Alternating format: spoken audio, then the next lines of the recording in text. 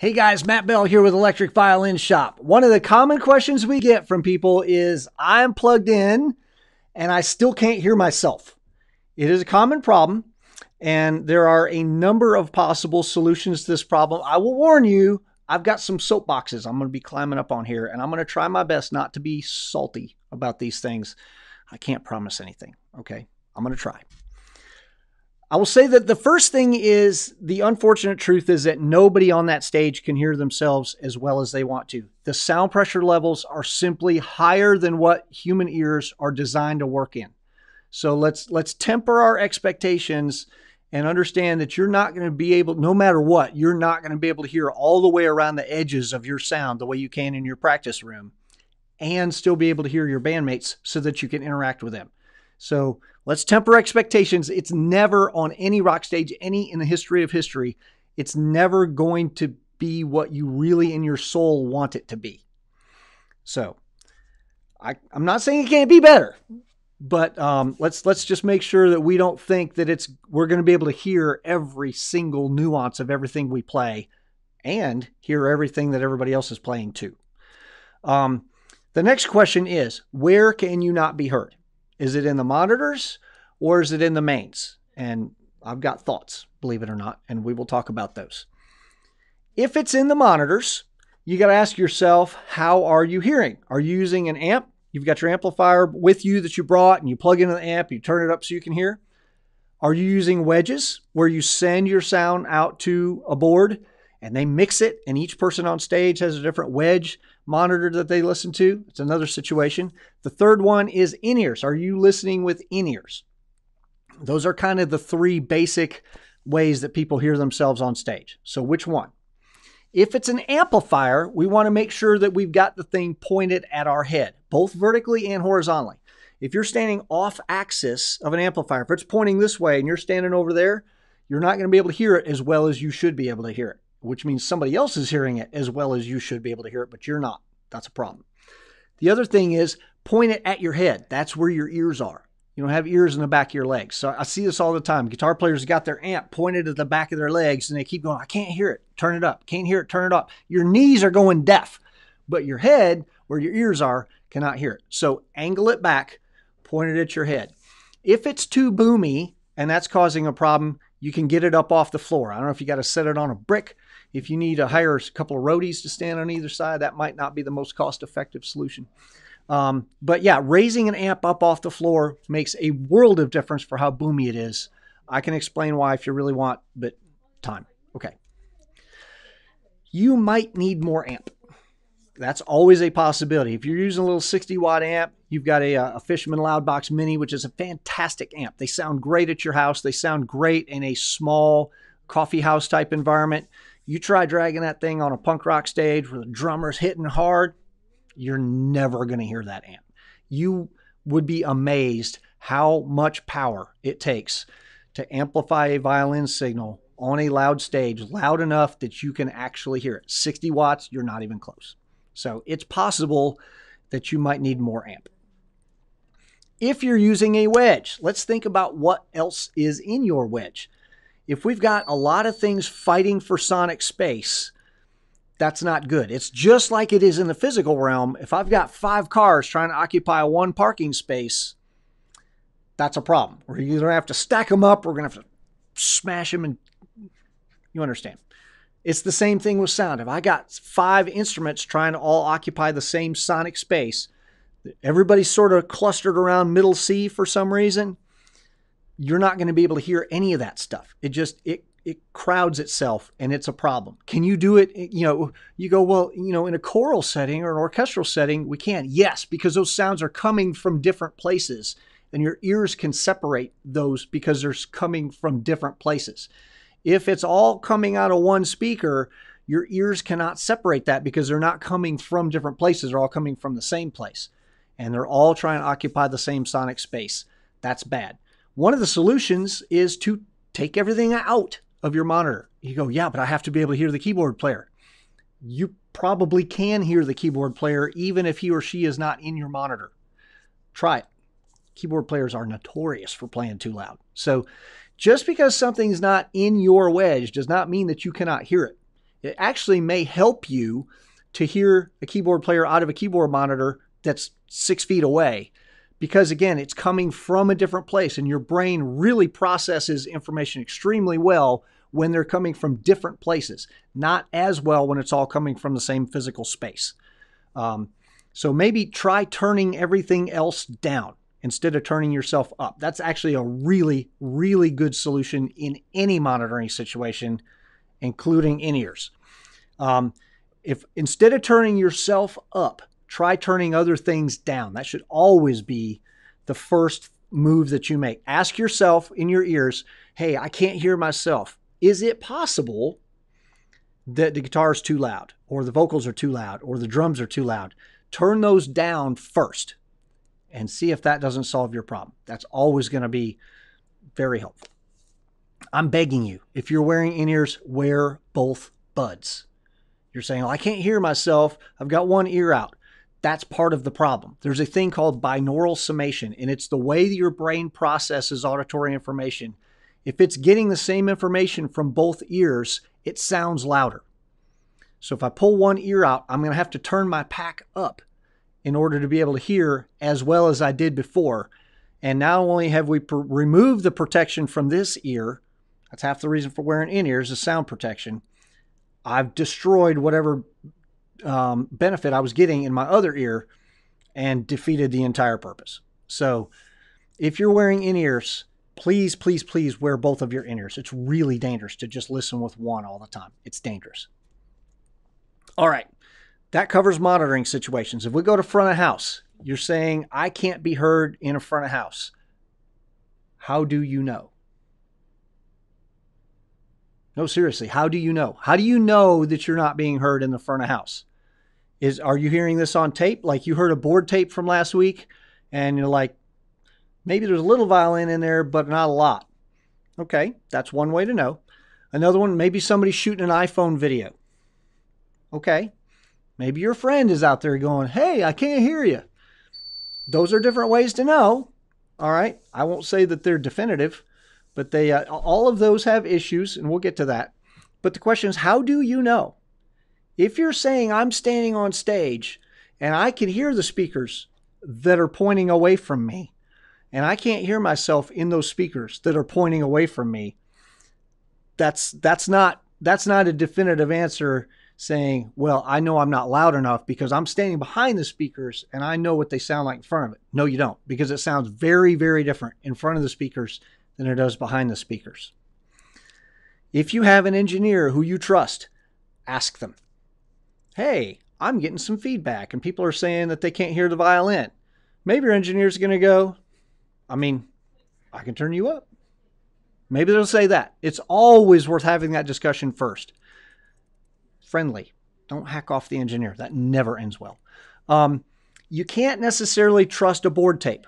Board tapes only hear what's coming out of the board. And when you're in the room, like if the guitar player has an amplifier and there's sound coming out of that amplifier, then as an engineer, I only have to compensate for that. Like what I'm hearing out of the amp is almost loud enough, so I will put a little bit of guitar in the mains. But when you go back and listen to the board tape, the guitar players are going to go, I'm totally buried in the board tape. I'm like, yeah, you were peeling my scalp back out front. So I only put a little bit of guitar in the mains because people on the other side of the room where your amp wasn't pointed at them, they still had to be able to hear you. But I couldn't put a lot of guitar in there because your amp was killing me. Sometimes if the drums, if the guy's just crashing and he's crushing the cymbals up there, I'm going to shut the overheads off. And then you're going to listen to the tape and be like, hey, there's no cymbals in the mix. You go, well, there were plenty of cymbals out front. So you can't always trust the board tape. iPhones are interesting, but they don't sound the same as the room does. I don't know if you've ever done this where you've shot video at a concert and went back and listened to it and you went, that's not exactly what I remember it sounding like. That's because it's not what you remembered it sounding like. So take iPhone recordings with a grain of salt. Take your friends, especially your mom. I love you, Mom, but I know I've never been loud enough for you out front. Take all that with a huge grain of salt. And then the last one, yourself, you cannot trust your ear out front. you want to hear yourself above everything else. How do I know? Listen to your monitor mix. Your monitor mix has you above everything else. You need it so that you can hear. But if you've been standing on stage and listen to yourself above everything else, if you walk out front and, oh my God, don't do that. That's so obnoxious.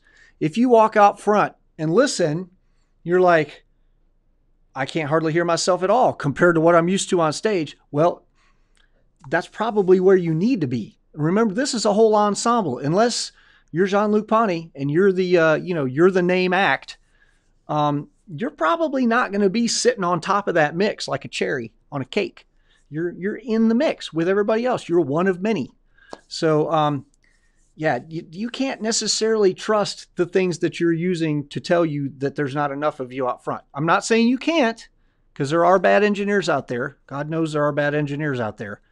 But you make sure that you, when I say, how do you know that you can't hear, that you're not loud enough out front, be a little skeptical.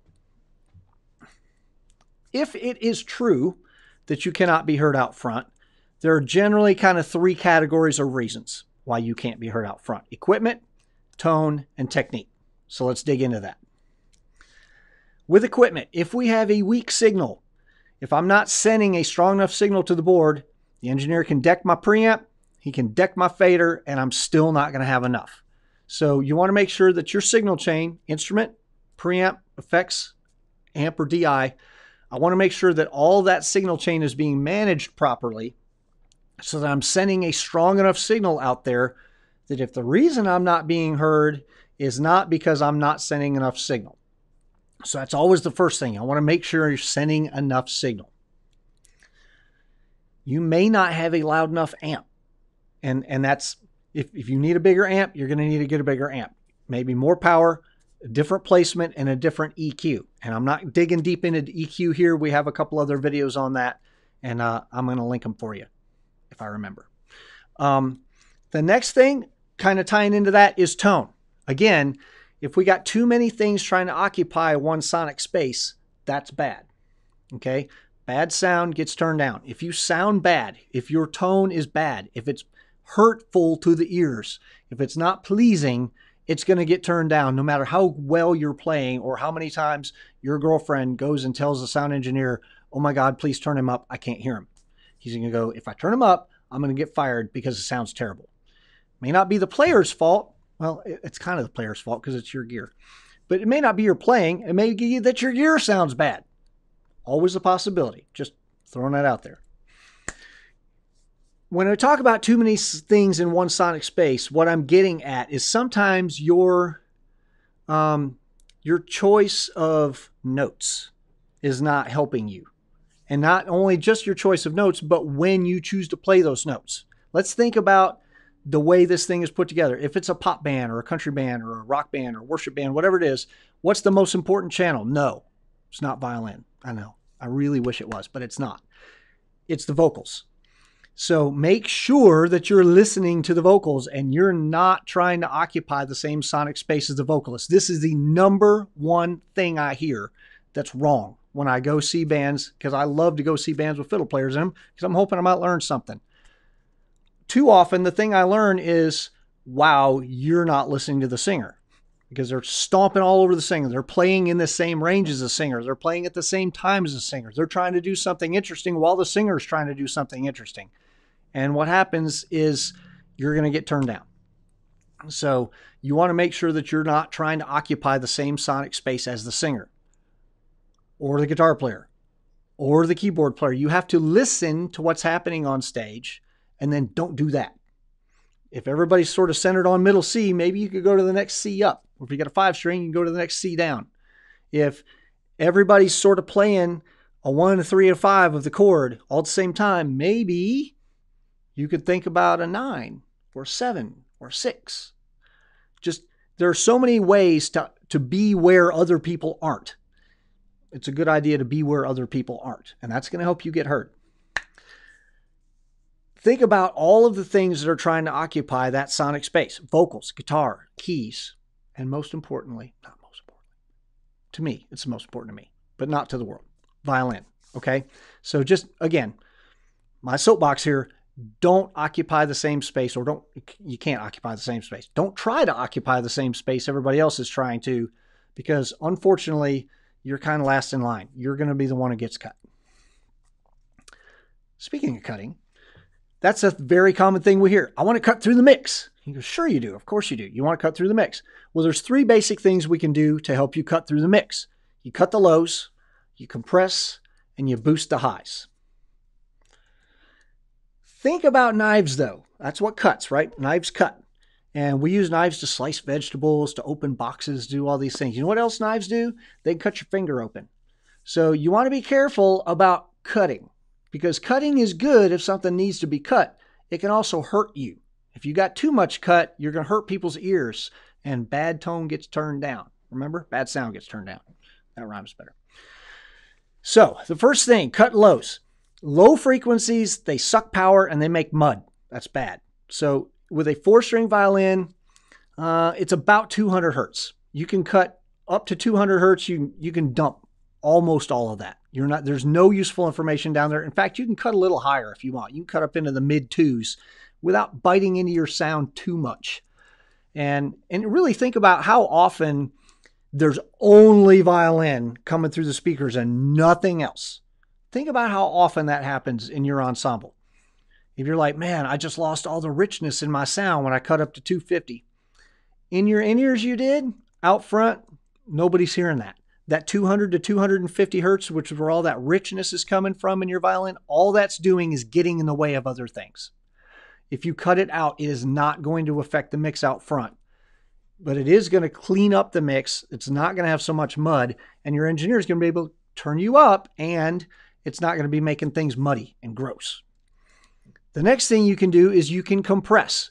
Without digging too deep into what compression is, it compresses your dynamic range. So if your softs are way down here and your louds are way up here, we compress that range. It knocks the louds down, which has the effect of bringing the quiets up. And if you do that, instead of your engineer having to chase you all night, which he or she is not going to do, by the way, what's going to happen is whenever you're playing a solo, they're going to put your fader on there.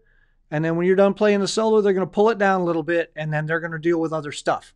And if your solo is this loud and the rest of your stuff is this loud, well, then this stuff isn't going to get heard. So if you compress that range, the solo's here, everything else is here.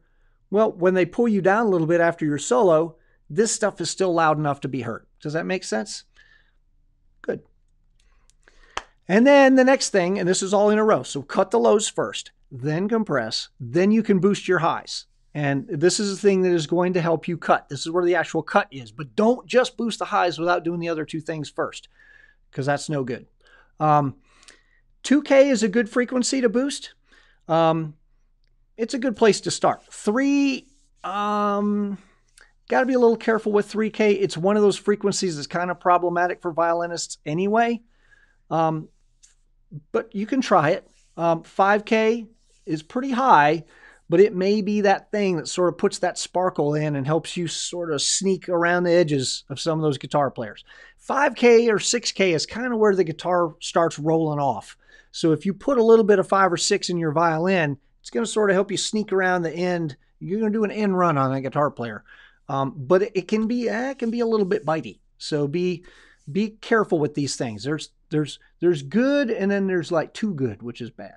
So does that make sense? It didn't make any sense at all. Anyway, so all of that to say, there are some techniques. If you are not being heard in the monitors, I gave you some stuff there. If you don't think you're being heard in the mains, that may or may not be true.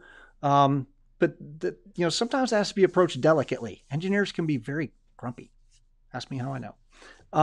And then if you need to cut through, we just talked about a couple of things. Make sure that you're not stomping on other people's parts, because that will get you buried. But yeah, anyway, I hope that was good. I hope it helped you. And I tried not to be too salty.